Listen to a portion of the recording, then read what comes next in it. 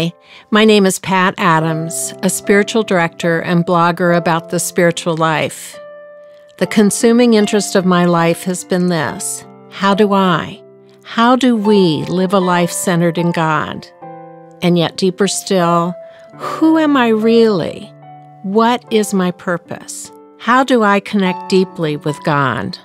These are the questions I will address in this video series.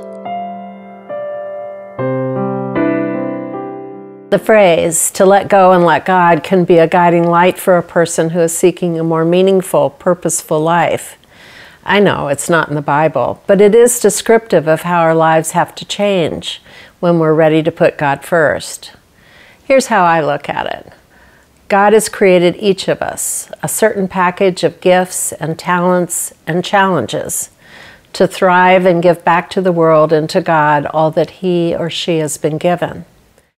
As we grow up in this world, we become conditioned to the culture's values, which divert us from our God-given purpose.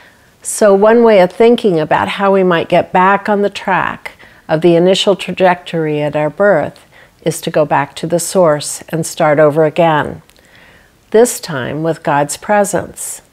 To do that, we have to slowly disengage from the cultural aims and methods that we were taught in our homes and schools and even churches. We have to detach from the hold the culture has on us. And why would we do that? We have found that those aims and methods are not natural to us. They do not serve us. They do not fulfill us.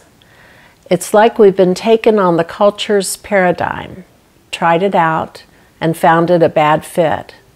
And so we go back to the source and start over again. First, we have to discover what is God's will for us, for this moment, this day, this lifetime. And to do that, we need to connect with the indwelling Spirit of God and with our own souls. For they've been sending quiet signals to us for years, thoughts about how we might reconnect to our true selves and to God, to tempt us back to the true agenda for our lives that was rooted in that package of gifts and talents and challenges that's in our makeup. This requires an ability to listen deeply to what God and our souls are saying in our lives. We have to step back from the repetitive mind that is so tracking that cultural paradigm for us and learn to identify with the deeper, truer self. Take my favorite metaphor. All the activity in the ocean takes place in the top 15 feet or so of the ocean, the waves, the choppiness, storms, etc., all except a tsunami. Beneath all this activity are long, slow currents that seemingly go on forever. Our lives are like this too. On the surface is a lot of busyness and preoccupation with the surface stuff of our lives, while underneath the busyness, the slower, longer arcs of our lives go unnoticed. Unnoticed goals and desires. Things we'd love to do if we ever had the time or the money. New directions we'd love to take if we weren't so enmeshed in this career or other stuff. The things that our hearts and souls long for. Our unmet needs languish unheard in the busyness of our minds and our lives. This is the stuff that fulfills our souls, that brings great pleasure in doing what we do, that might be effortless if we tried it, because the desire and the capacity is built into us. As long as our attention is a captive of the culture and the world, we probably will never pay attention to these quieter voices within us. If we somehow hear their call and we give them permission to take hold in us, then our lives change forever into a deeper, truer expression of who we are. To me, these quiet voices come from the Lord and from our own souls who hold the agenda for our lives. And what they offer us is the freedom to be who we really are, not who the culture tells us we were meant to be. To listen to this wisdom within means to begin to give it time and space and the freedom to grow in us as a desire to become whatever we are drawn to. It means that we have to step back from our mind's normal offerings and listen to those deeper, quieter voices. We have to become an observer of our thoughts, but no longer engaged emotionally with them. They will no longer be drivers of our behavior because we are listening for the deeper, truer voice within.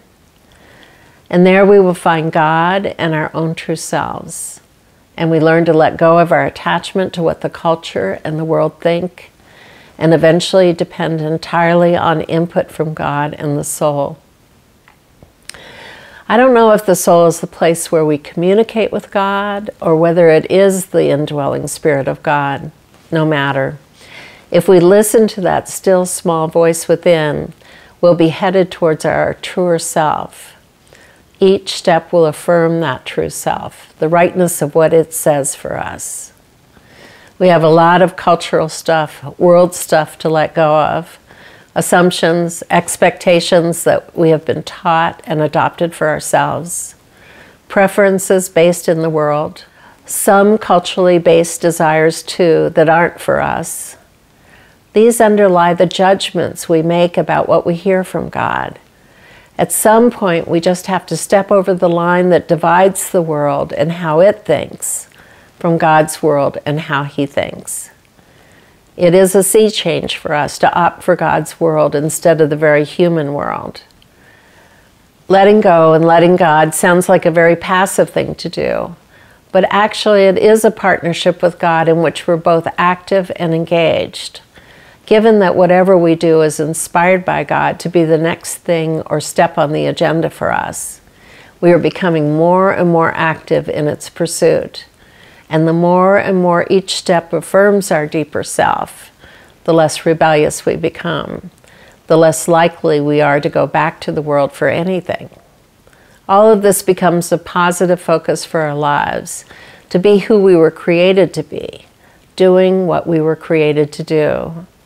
We are happy to align our will with the will of the one who knows us better than we know ourselves, and to serve and to love Him, not just because He is the creator of the universe, but also because He gives us the gift of becoming ourselves, not a copycat clone of thousands or millions in the culture. I've talked about what we have to give up to let go and let God. Now let's talk about what qualities we have to acquire to do that. First, there's trust, which is learned as one follows this path that God is laying out before us. Trust that God will meet our needs as they arise, that we will find a fulfilling life for ourselves. Trust that we will be okay no matter what happens. Trust that everyone around us will be okay too. And secondly, there is willingness. Willingness, even eagerness, to try what is being offered or to accept what is coming into our lives. And thirdly, love. We have to bring love into our lives, God's love and forgiveness for us and our love for God, and then love and forgiveness for ourselves and then for others. Once love becomes the mode of doing, it is the primary thing in our lives. God is love, and so are we. Fourthly, we need to grow into all the fruit of the Spirit: love, peace, joy, patience, goodness, gentleness, kindness, faithfulness, and self-control. Fruit is the end product of the deepening relationship with God, just as it is on an apple tree or pear. These qualities grow in us as we turn more and more of ourselves, pain and suffering, guilt and shame, over to God for healing, for acceptance.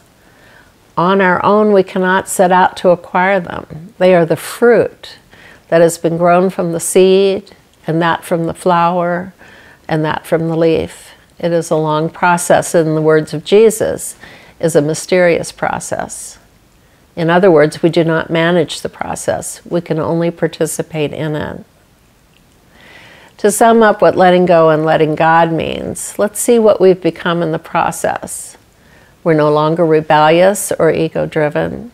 We are tuned to the voice of the indwelling Spirit of God, well on our way to realizing our creative potential, giving back to the world what has been given to us.